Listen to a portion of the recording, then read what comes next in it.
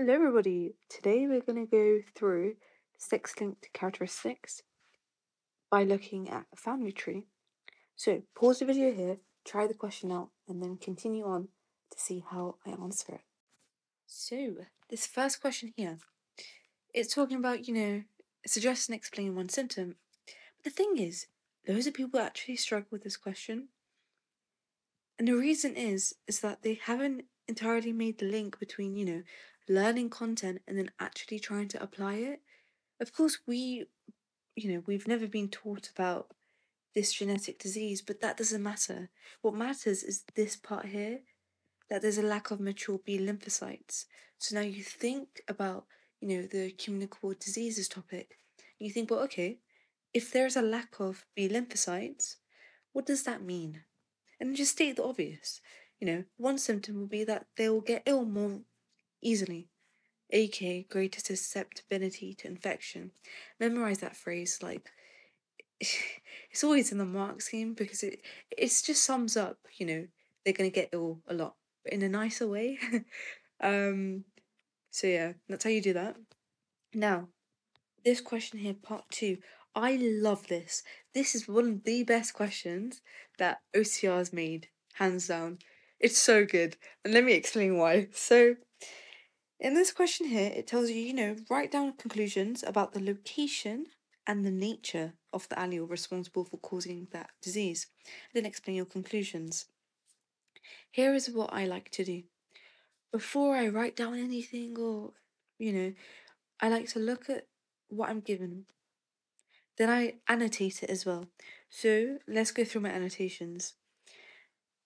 Let's use this. Okay, so I wrote down whether they're going to be healthy or diseased. How do I know they're healthy or diseased? Well, I look here to the key. If they're shaded, it means that they're diseased. Okay. Immediately when I think about that, I'm like, oh, okay, so all of them are just squares. What's square? Oh, not that one. It's here. They're all males. Interesting. I'll keep a note of that. So the people who are affected are males and there are no females. Cool. Now I like to look at the start. The mother and the father, are they affected? Are they carriers? They're both healthy. However, when you look at their offspring, okay, these 3, what's really interesting is that, only one of the 3 children that they had is affected by it. And that child is a man. Now let's look here. 5 and 6 reproduce to produce 3 offsprings. Again, only males are affected. So how is it that 1 and 2 and 5 and 6 are, all 4 of them are healthy, but how can they produce offsprings that have diseases? Sex linked. It's sex linked. Basically, the female on the X chromosome is carrying, the allele. So let's look at the answer here. I said the allele is recessive. What does recessive mean? It means that when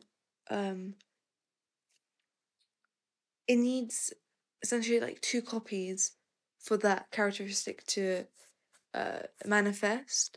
But when it comes to a male, right, we have X, Y. Y doesn't carry anything. So if X is recessive, so let's say, I don't know, lowercase a, then that characteristic will be expressed because there is no capital A to cancel it out. Unlike with females, whereas XX, there is a chance that this could be an A, capital A, and lowercase a, and in that sense, they won't get the disease. However, if it was both lowercase, then this is diseased. So yeah. So I said that allele is recessive because healthy parents produce children with disease, as I've explained here and here. Then I said 2 and 5, they're both mothers, are heterozygous. What does that mean? They're carriers of it. The thing is, I want this to get into your heads, guys. A man can't be a carrier in this case, or at all, because again, let's go back to the facts. It's XY. They can't be a carrier because they can only be affected because they only have one copy of the X chromosome. But with females, they can be carriers and they can be affected. Either one. But men cannot be carriers. Cool. So then I said, this is sex linked as it's on the X chromosome, and only males have the disease. That's it. Literally, it's so simple. Easy 4 marks. But it's just like, how do I do it? Well, first, analyze the family tree that they've given you, annotate it to, however makes you best understand it. This is how I best understand it. You might differ. And then, literally, I want you to be so obvious. State all the obvious points. Imagine the examiners are dumb and you need to tell them because they won't know, right? You tell them that only males are affected. You might look at the diagram and be like, yeah, it's only males. Ugh, they're the problem. But the examiner might not know that. Of course they do, but we're acting like they don't, right?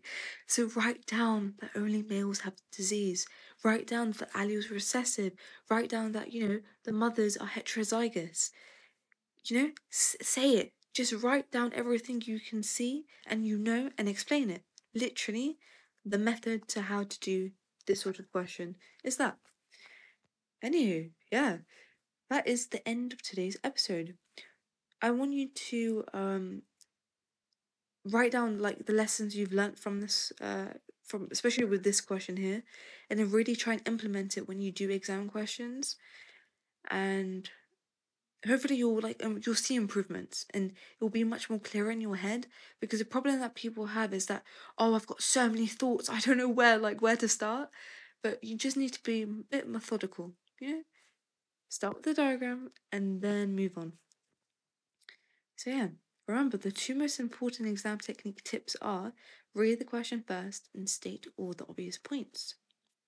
Over to you. Try some questions and let me know how it goes.